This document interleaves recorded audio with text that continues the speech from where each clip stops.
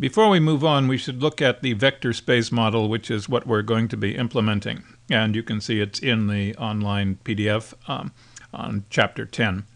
It was developed by Salton back in the 1960s. It's still very much in use today. It's the basis of many systems. It's relatively straightforward and easy to understand. In the vector space model, each document vector is a point in the space that is defined by the distance on the axes associated with each document term proportional to the term's importance or significance in the document being represented. What does that mean? Well, we have a diagram here. Let us say we've got a collection in which there are only 3 vocabulary terms. Kind of impossible, but let's go with 3 because it's easier to draw. In a real collection, we'd have perhaps thousands of terms, but just look at 3 terms. We can look at the space, and here we see a 3 space. Each axis represents a different term. We got term 1, term 2, and term 3. Now, where a term appears on this axis is determined by how important the term is in a document. Here is a document, document 1. And it has term 1, term 2, and let us say term 3 in it as well. These values for term 1, term 2, and term 3 are determined by how important the term is in the document. And we can measure this. We can calculate it. Number of times the term occurs in the document times a weighting factor for the term is one of the easiest ways. So we would have here for each document, let's say document 1, 3 coefficients.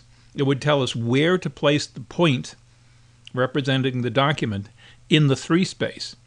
So document 1 might be so far along the term 1 line, so far along the term 2 line, and to some extent along the term 3 line. It represents a point in the 3 space determined by the weight of the terms in the vocabulary for this document. Some other documents, say document 2 might be down here. It would have some of the terms. Perhaps it wouldn't have one of the terms at all. Its point would be someplace else. So that's what we mean when we say each document vector is a point in the space defined by the distance along the axis associated with each document term proportional to the term's importance or significance and the document being represented. Queries are also portrayed as vectors that define points in the hyperspace. What do you mean by hyperspace? Well, here we only use 3 terms. And we can draw 3 terms in a space. But if you say you've got, say, 1,000 terms, well, you have 1,000 axes. It's a hyperspace. Can't be drawn, but the concept is still the same.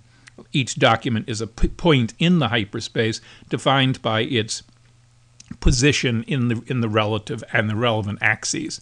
Now, a given document wouldn't have all the terms in it, so it would be zeroed out on the axes of many of the terms, but it would exist out in the space depending upon what terms it in fact did have. Queries, as it says there, are going to also be represented. We process queries and we get a vector for the query. That positions the point of the query in the hyperspace as well. We move down here, we can see something like that. Okay, here we've got the hyperspace, and we've got, again, it's only 3 terms for drawing purposes, but it could be many. We have document 1, document 3, and we have a query. The query, of course, consists of terms. People wrote down a query. It has words in it, and we can come up with a document vector for the query, or a query vector in this case, and that positions the query in the space. Now, the documents we retrieve for the query are determined by an envelope around the query. So if a document falls within that envelope, we say it is an answer. The more distant the document is, the document's point is from the point of the query, we say it's less related to the query. If it's very close, it's strongly related. If it's very far away, it's not so related. So that's the basic concept. We will translate queries into vectors, like the document vectors. These will define points in the hyperspace, and we will basically have envelopes. When we do a retrieval, we present the results first that were most closely related to the query, and then ones that are less closely related, and we rank them that way. So the further away a document is from the query, the less relevant to the query it is. Other things we can do is we can look at clustering, and we will later on. We could actually look to find documents whose points are clusters in the hyperspace. This exaggerates it, but you get the idea, is that documents about the same topic will have their points relatively close to one another. And we can detect these clusters in a large enough collection. We might even be able to detect hierarchies of clusters, clusters which are relatively close together, and another cluster that would be, say, over here. And we'd be able to group these into a hierarchical cluster. They could be about some area. These are different facets of the area, but generally speaking, they're about some broader topic. So that's some of the other things we can do. We will talk about some of the measurement calculations. This is actually from one of Salton's books. The reference is in here someplace.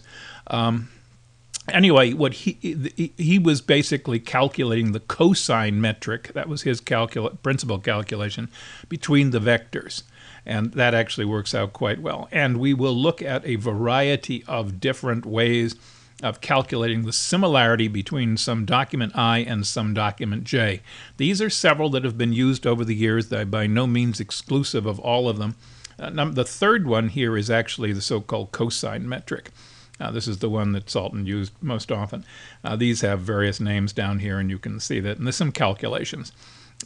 So we will, this is basically the model we're going to be implementing, the vector space model. And this is the basic concept. So if you want to read up on it, this is where it is. It's in Chapter 10 of the PDF.